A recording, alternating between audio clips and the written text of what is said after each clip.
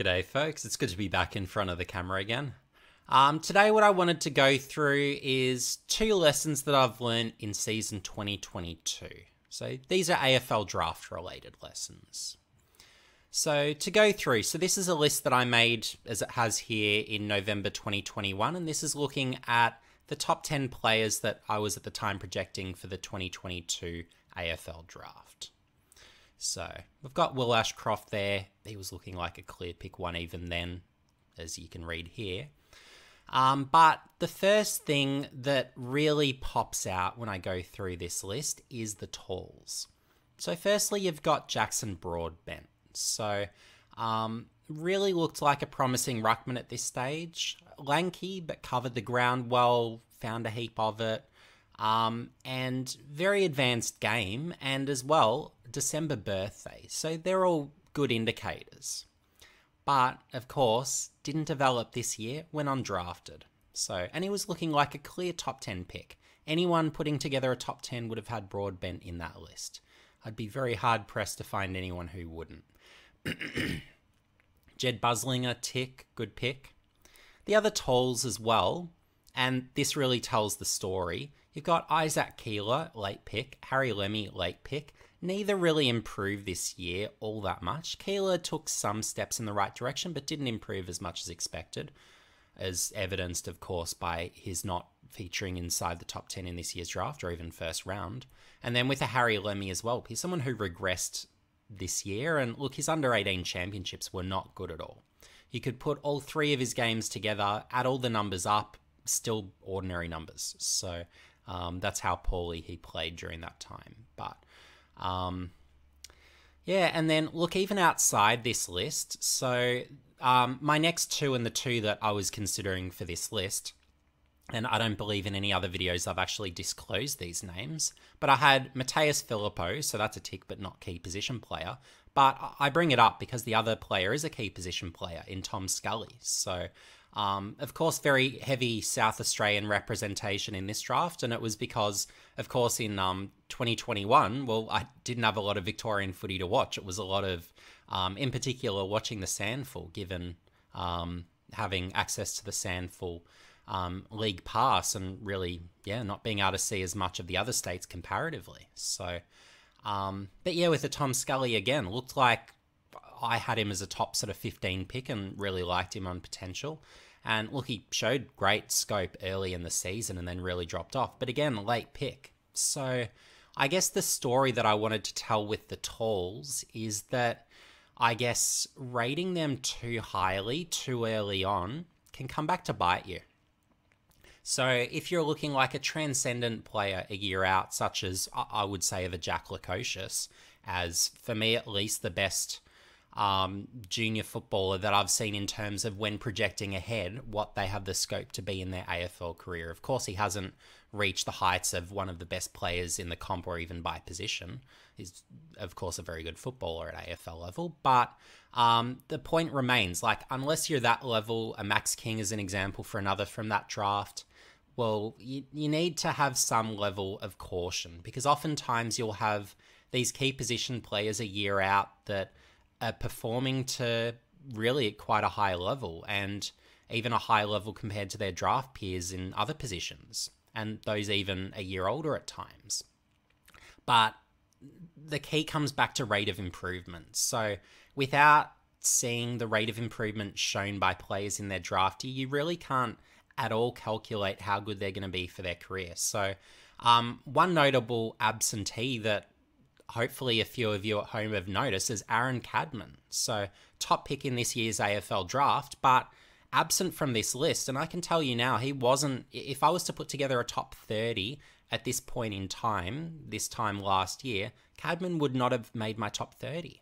So maybe there's someone out there, maybe a Victorian scout that had seen a lot of him at the time that thought that. But yeah, look, really with Cadman, what's made him such a draftable player and the top pick in this year's draft is the rate of improvement in combination, of course, with the production in his draft year and the attributes demonstrated. So the key learning, basically, to put it briefly with the talls, is a year out, you don't want to rate them too highly. You really have to, I guess, almost taper down those expectations a notch and really almost move them down a tier in your tier list, would be my personal tip in really looking that year out. And really, I guess, because I've found over time, historically, when I go through my sort of power rankings from drafts past, I've had all these key position players really high early on in the year, and I've had to bring them back consistently over the course of the years. Not all of them, but with more than not, and many more than I'm bringing up. So basically for me, that was really an important learning. And in putting together a top 10 list for 2023, which, as you can see, you can find on espn.com.au/AFL. Well, in completing this list, I really had to taper back, I guess, the expectations on the talls. So you've got a Nate Caddy who's around a 190. He's key position-ish, but he's really just like a tallish lead-up forward who may even sort of become more of a midfielder in the coming year. We'll see if he can sort of make that transition to also be an impact player through the midfielder. You've got a Curtin who, look, is probably a top 3 pick in quality, honestly, I'd be saying. Just phenomenal key defender. Has to be in your top 10 if he's not already. And the other one that I've included, of course, is Jed Walter, who he has a man's body. So, look, he's incredibly advanced for his age, but like he was basically playing like a first-round pick if he was to be picked in this year's draft. So, yeah, so that's why he makes this list, because not only is he advanced, but like he's dominant for his age. So that's why he makes it. So, but the two that I did consider, so we had Archer Reed, so the younger brother of Essendon's Zach. So he's about a 201 centimetre key forward. Had some big games this year and has the attributes to be great, but I held him out of this list because he has had several quiet games where he has been invisible.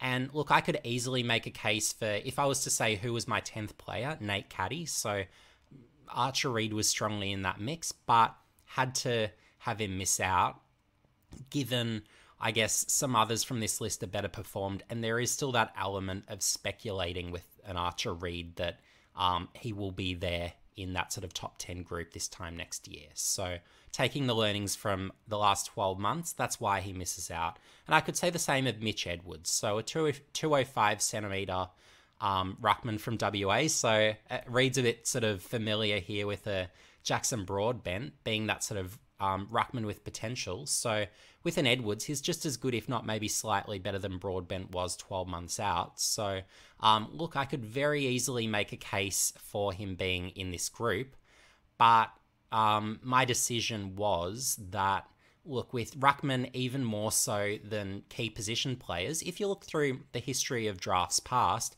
so many that have featured as rookies of the ruckman have actually become the best in the comp. So whether it's your Dean Cox, Aaron Sandilands, Shane Mumford, Darren Jolly, the list goes on. Rowan Marshall, doesn't matter. I could list another 5 to 10 if I wanted to.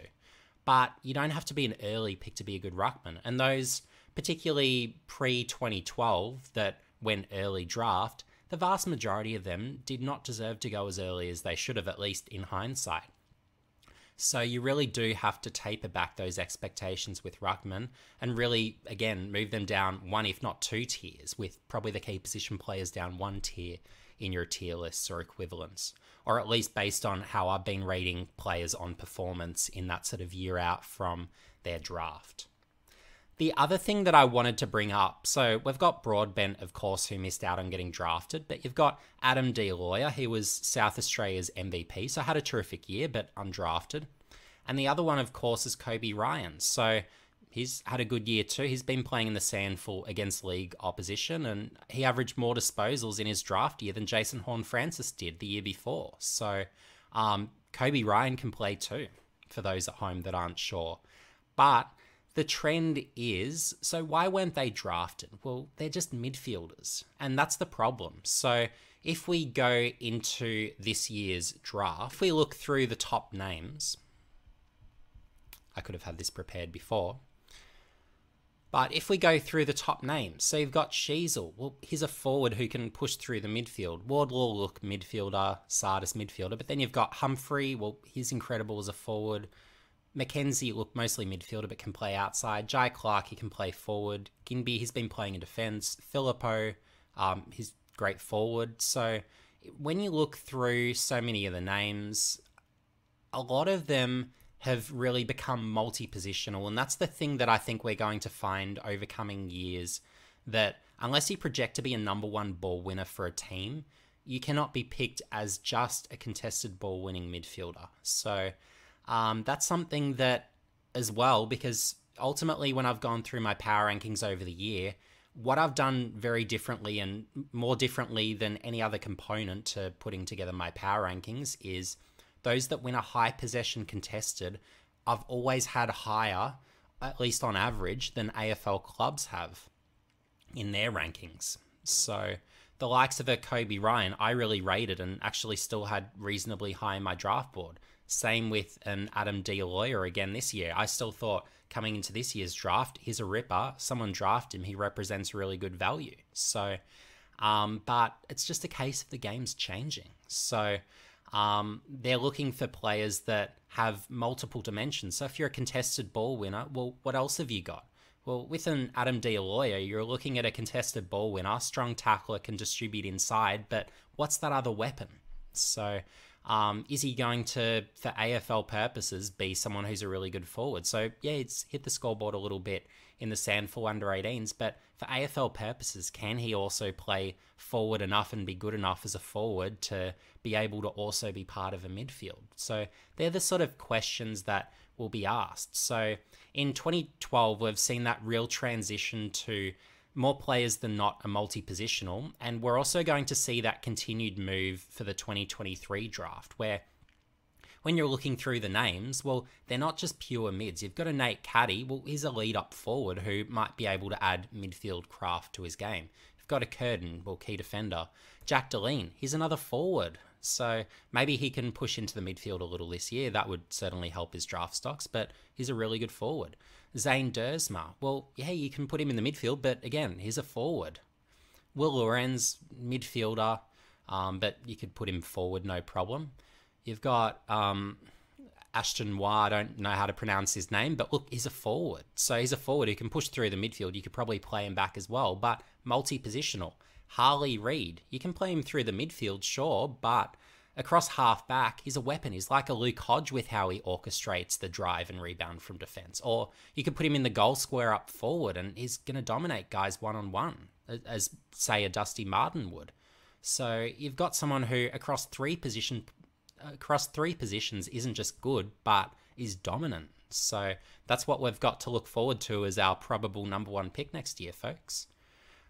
You've got a Tholstrup, well, forward mid, and a Nick Watson, well, small forward, but he could also plausibly, though for AFL purposes probably not, also go through the midfield. So we've got a group of players coming up that aren't pure mids. None of them really are your pure mids. They're all your multi-positional players. So this is how the game is changing, folks, and this is something to get used to. So you're not going to be seeing your Tom Mitchells or your Lockie Neals. We're not going to have too many of those types anymore.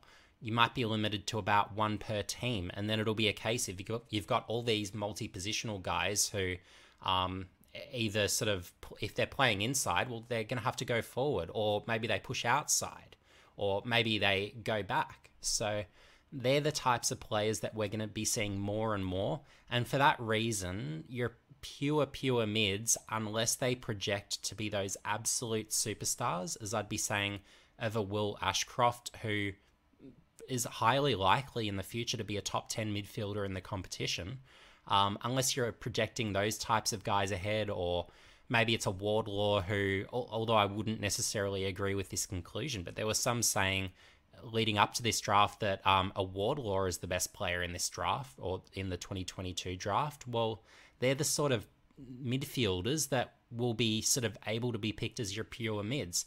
Whereas your Kobe Ryans and your Adam D'Aloias, even if they're MVPs for their state during the under-18 champs, or dominating at SAN full league level, or if someone in the waffle was doing the same against league opposition. Well, that's how the game is changing, folks. So for me, I really need to adjust that focus with these contested ball winning mids to, well, if you're a contested ball winning mid, well, what other position do you play? What other weapons do you have? Because that's how the game's changing. Thanks for watching, folks, and if you enjoy this video, make sure you like, subscribe, and hit the notification bell for future updates. Over the coming weeks and months, I do have more videos planned, mostly around the AFL Draft, where it'll be a real opportunity for me because I watch sort of 10 to 12 games a week during the year between AFL, under-18s, and state leagues. It's really an opportunity for me where I've actually got time to make videos. I'm actually on holidays, so basically for video producing, this is my best time of year to actually have time. So it's probably not when most of you would be wanting to watch me. You'd probably want to watch me more in the lead up to the draft. So apologies for that sort of lack of availability during that time with ESPN commitments, watching games in the lead up to. So yeah, that's sort of how those dynamics play out. But yeah, basically I've got a lot planned, and just before actually producing this video, I did a collab with Supercoach DR. So basically talking about Supercoach and the Collingwood players who might be of potential interest for Supercoach. So if you're into Supercoach, or if you're a Collingwood fan, make sure you check that out, because I've included quite a few exclusive nuggets in there that you won't hear anywhere else regarding Collingwood, how they play, how some of the players play, what they've been doing in the VFL or in the junior ranks, what their numbers are, and what I'm projecting. So that's a really good watch. So I'll leave a link in the description for that. But also, I probably haven't mentioned that I've completed reviews for the 2022 AFL Draft on espn.com.au/AFL. So I'll link those below as well, both a first round review and a full draft review. So yeah, if you're interested in those for, I guess, a complete view at everyone picked and all the trades completed, and basically who I rated of those drafted and which teams I think did well, make sure you check those out. And if you have any questions around those that have been drafted this year, or perhaps you might want to know a bit about for the 2023 draft, well, hit me up in the comments section below. But yeah, anyway, folks, see you in the next video.